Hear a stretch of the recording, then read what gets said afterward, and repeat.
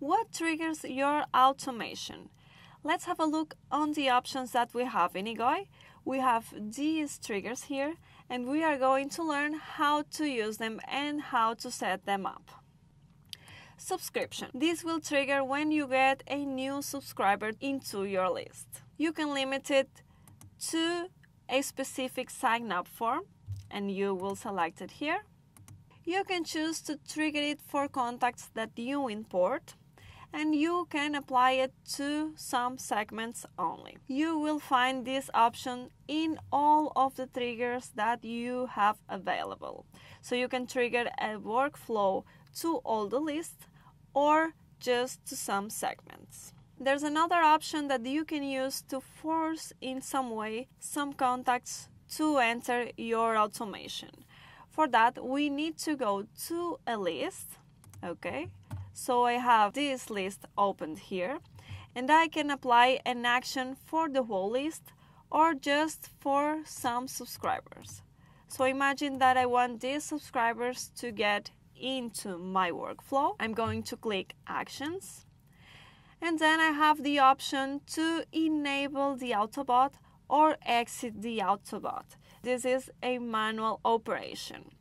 Okay, so click Enable Autobot or Exit if you want.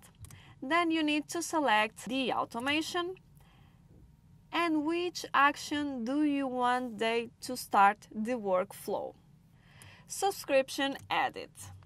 It triggers your workflow anytime a contact changes any subscription information. And it can be, for example, an information that they have in an extra field. Campaign Open. The sequence is activated anytime a contact opened an email, smart SMS, push, or any of those campaigns that you have sent. Click through. This one triggers your workflow when a contact clicks through a link in a campaign. So it can be an email or push campaign. You can apply it to all the campaigns that you have sent or just to some of them.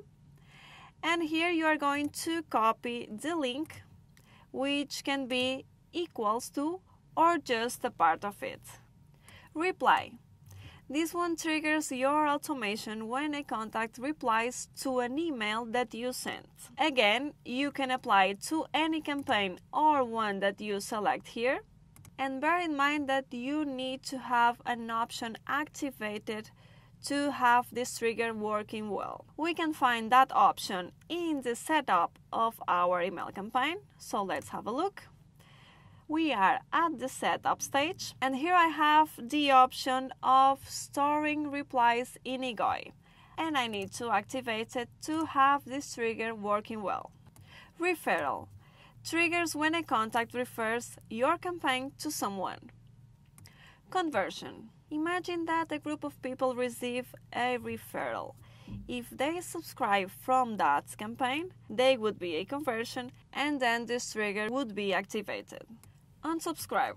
This one is self-explanatory. It triggers when someone just opts out from your list. Date. This one activates in a specific date that you defined here. It can be just on, before, or after the date that you select here. You will find these two by default, but if you have any other extra field with date information, you will see it here and you can select it. Okay? Then you are going to define an hour, and you can be very specific. We can choose the full date. We can select day and month, and then it will work in an annual basis. Or you can select just the day for monthly cents. Condition.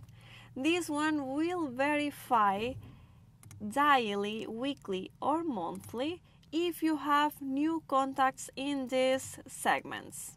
It will do it at the time that we define here, and if you have new contacts in those segments, it will be triggered.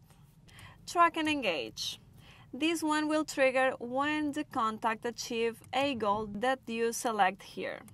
This is an E-goi's feature to track your contacts and then know their behaviors so that you can send very specific communications to them. Just bear in mind that we need to enable and set up our track and engage before using this trigger. And that's it. We are done with the triggers, and remember to check the extra resources for this class.